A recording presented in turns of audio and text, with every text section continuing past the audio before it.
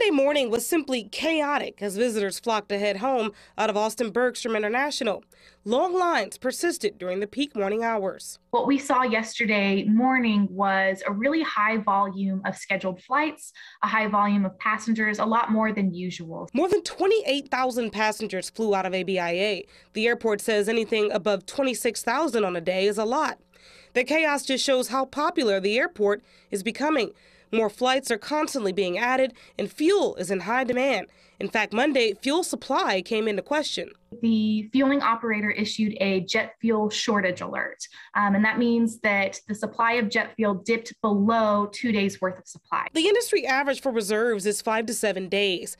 Luckily, no flights were affected this time. Haynes says fuel supply issues have caused flights to redirect elsewhere to fill up before. As of now, Austin only has a storage facility equipped with 2 tanks. And that's the original facility that was constructed when the airport opened in 1999. So it's just a case of the airport in this region really kind of outgrowing that infrastructure. To address the growing pains, the city picked a new spot on airport property on the northbound side of Highway 183 for a new jet fuel storage facility. But people who live close by are not for it. My community is opposed to the current proposed location of the jet fuel site.